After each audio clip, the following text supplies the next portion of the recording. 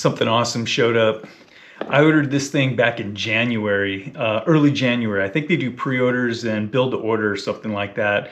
But essentially what this is, the pressure control upgrade kit for my Kraken system, my Kraken tire inflation system. This is going to allow me to air the tires up via my cell phone, control from my cell phone, set the tire pressure to whatever I want to air up to, air up, and it'll cut off. And that way I don't have to rely anymore on the tire pressure monitoring system in the Jeep. I've actually had times where I've been airing up with that system and it wouldn't update, still said I had like 9 PSI in the tires or something like that. And then all of a sudden it would update and it'd be at 40 PSI or something. So this is gonna help me a lot. And by the way, hats off to the guys at freaking Epic. Those guys are awesome. I ordered this back in January. It didn't show up when it was supposed to. I reached out to them, they tracked it down, found out it was stuck in Canada Post. And instead of trying to actually, deal with that right away, they went ahead and sent me another one, and then they tracked that one down. So Epic Adventure Outfitters, awesome guys, man. I was so stoked.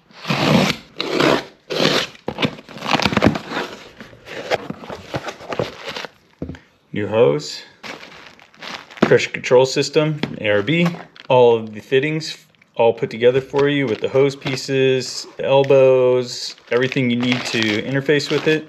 Kraken sticker, of course, and the rest is junk. All right, so step one on this install, we already have the Kraken tire inflation system in here, so I'm gonna have to go ahead and remove that from under the seat first and get that on the bench so we can actually make the modification and add the remote system.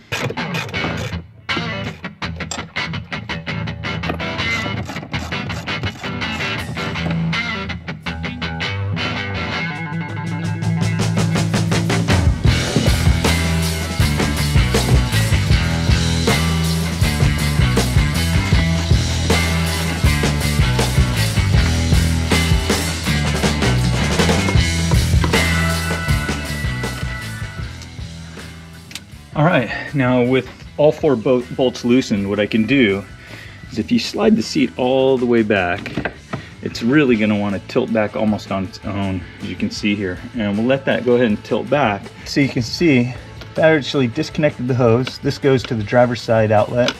And I've disconnected the electrical here. And now we can just go ahead and lift this whole guy out.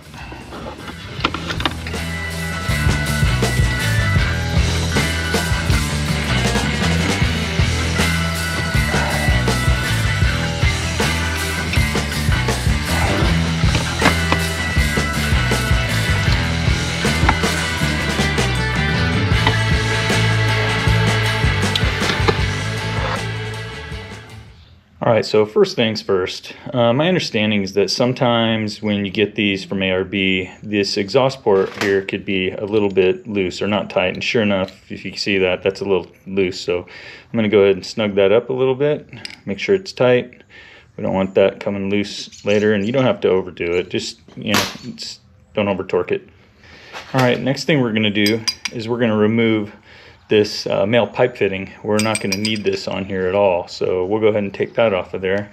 12mm wrench, and we're not going to be using that at all. So right next to the port where we kind of snug this guy up, we're actually going to put one of the straight fittings. There used to be a straight one coming out of the top here. They give you an elbow now, and that's going to be going to the other side. It is a 13mm for this guy. And you don't need to freaking over crank it here because you don't want to crush that O-ring, right? So don't overdo it. And then this guy is a 17mm. Same thing, don't crush that O-ring. Just snug it up good. You got thread sealing in there and an O-ring, so it doesn't need to be overly done. So the other one we're going to want to remove is the top one on this side that you can see is also an output. That's a 3mm Allen head. Doesn't take a lot. Pull that guy out, and that is actually going to be going to the passenger side output. So we'll use this one over here, straight out. Again, don't overdo it. Then the last piece is going to be the pressure sensor, which comes out of the top of this port here. And that'll go in just above the ARB logo here. And that should be a 22 millimeter.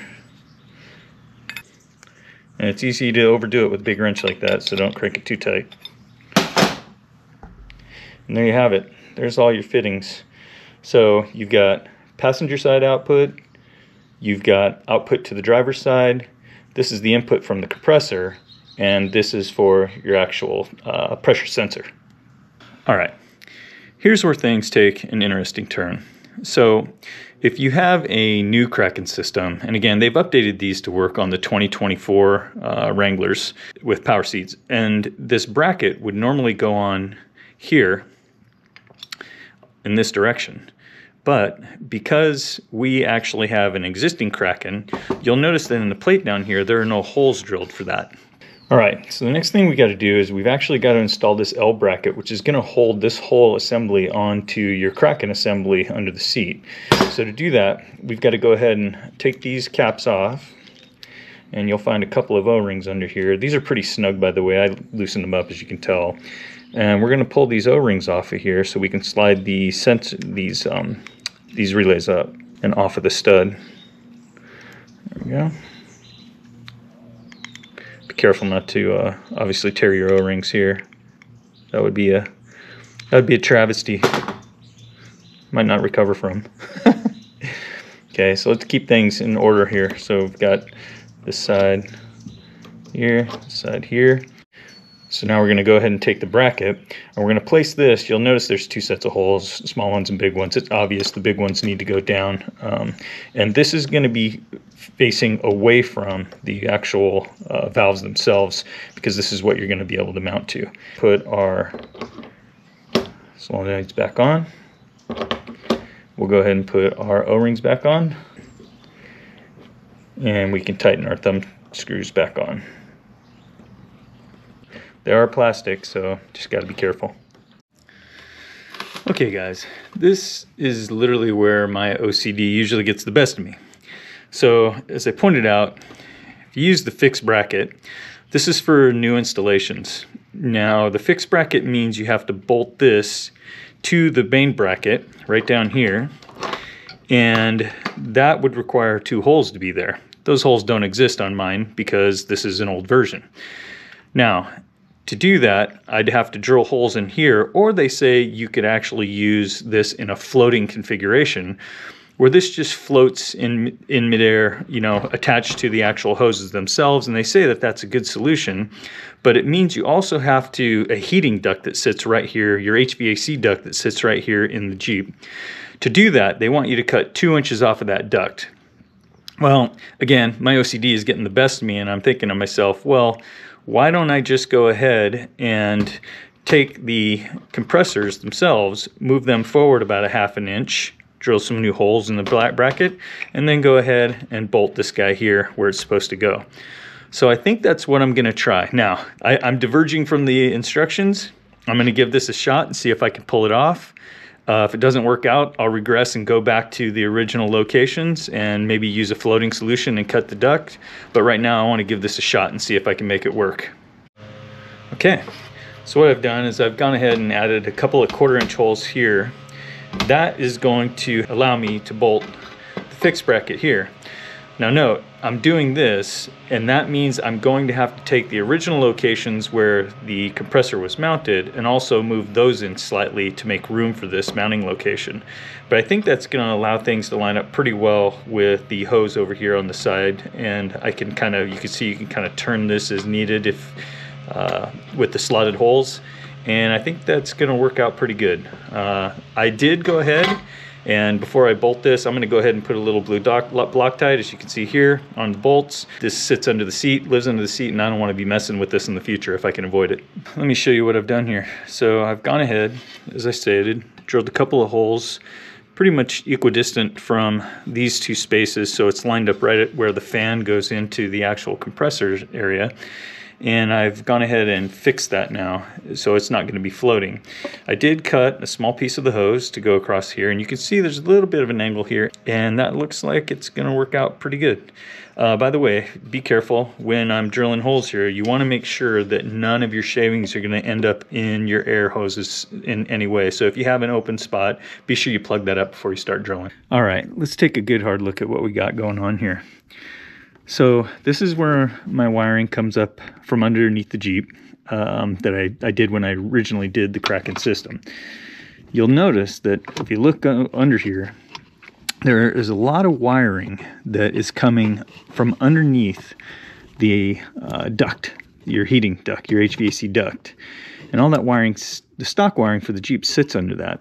Now where this is mounted, you'll notice that it's wanting to butt up right against those. And so what I did was I actually went under the carpet here and slotted the holes in the bracket that holds these wires and slid everything forward.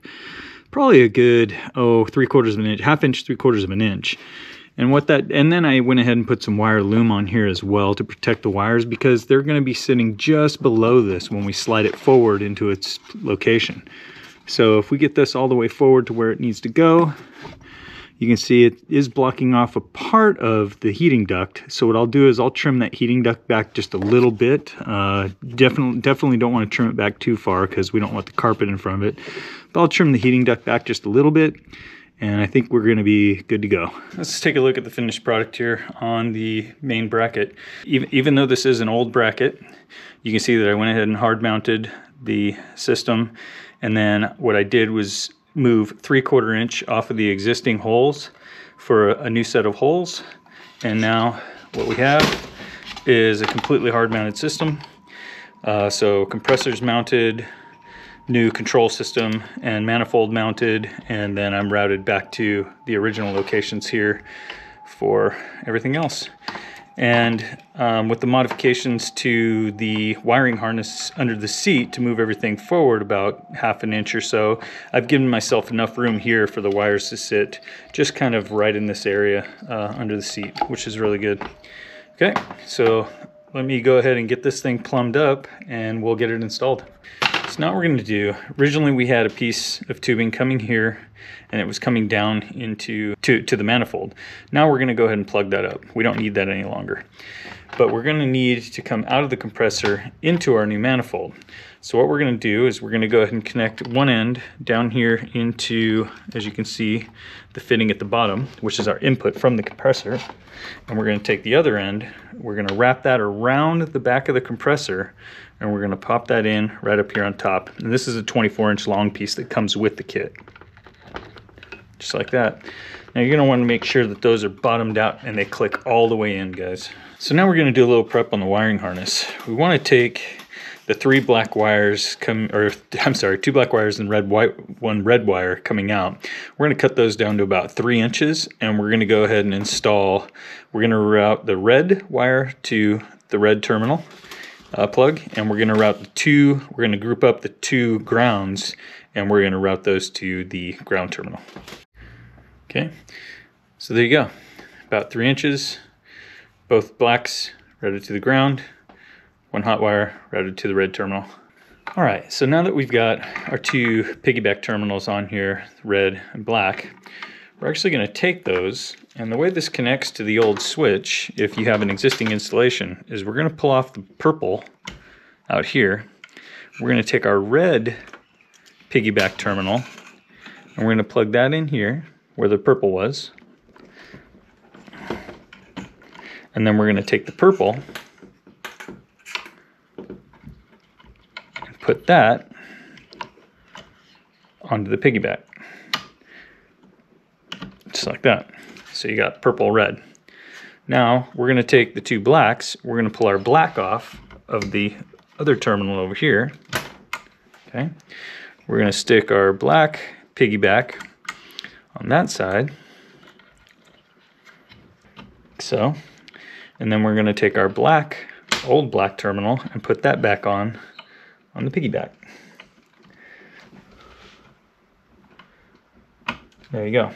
So you should have purple, red, red, Then you've got your blacks, the two blacks that you just married together onto the piggyback, and you put the black from the switch that comes back over here, back onto that. Then we have control unit, the pressure control module. That is going to plug in right into the 8-pin connector. So you can see that here. And that normally would just slide right under here, under the switch. But I think what I'm gonna do is use a little bit of Velcro on this to make sure that I don't have any issues in the future. All right, let's take a look at what we got. So everything installed, hard mounted. I went ahead and used some Velcro to put down the actual control module over here, so I can actually pull that up if I need to. And you can see we got Velcro in there, and that'll give that a nice little spot to live just under the side of the seat there. Showed you the wiring before. I'll go ahead and zip tie all this stuff together so it's nice and tidy underneath. And now let's move on to our last connections here. So this is clearly tire pressure sensor, or the actual, control module. So for the sensor to be able to turn the system off.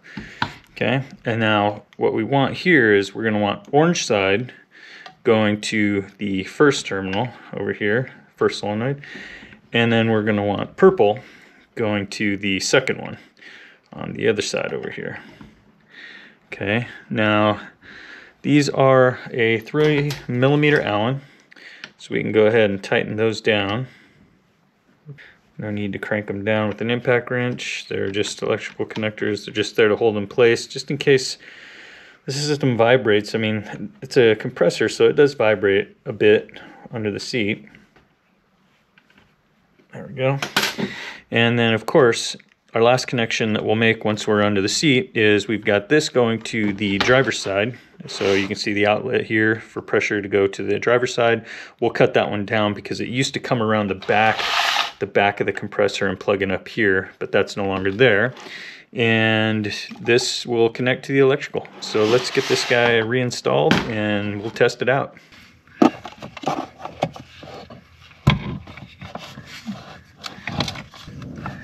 Just like that. Now we can go ahead and connect our electrical here. And we can go ahead and take our old hose here before we go ahead and anchor this down. What I want to do is have enough mobility to where I can actually manipulate this and move it around. I'm going to go ahead and cut this and we'll get that inserted into the driver's side. All right, there you have it, folks. So manifold is in there, solenoids are in. Got the splice running over to the driver's side from the elbow. Electrical wires are reconnected. And now we're just going to go ahead and test it out before we anchor the seat back down. Make sure everything's working just fine. Everything is connected and we're all set up, but before I bolt this seat back down, I want to test this out. So as you can see, I went ahead and connected all the tires, so we're all connected up. So what we'll do first is go ahead and fire up the compressor, or the Kraken I should say. Then what we're gonna do, hopefully we've got the app all dialed in here, so we can head to the ARB app. Okay. Let's see if we can connect to PCM. Should be automatic actually, so it's scanning. Found and connected. There we go. So tire pressure is currently at 32 and we've got it set to 32, but if I increase the pressure, it should go ahead and kick on. So let's try this out. Let's bump it up to say 37 PSI, which is really where it should be. So that will go ahead and air up now to 32 or 37 PSI if I let it run. But let's say we want to actually reduce the pressure and set it down to whatever we want to set it at. Now, instead of airing up, the solenoids have started to release air, and so now they'll drop the air pressure down to whatever air pressure we want. So you can see it going down now. Now, I'm going to go ahead and set this back to 32 so we can stop. We'll just leave it there for now. And you can see, since it's at 32 PSI, it stops. And it looks like everything's working pretty good. So I'm going to go ahead and button this up. Okay, so just the reverse of what we did earlier.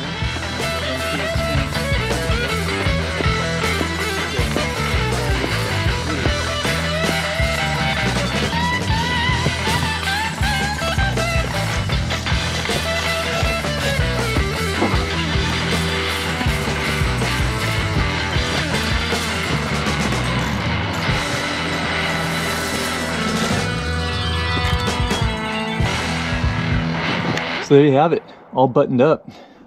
Looks pretty stealth, I think. And overall, installation isn't really that bad.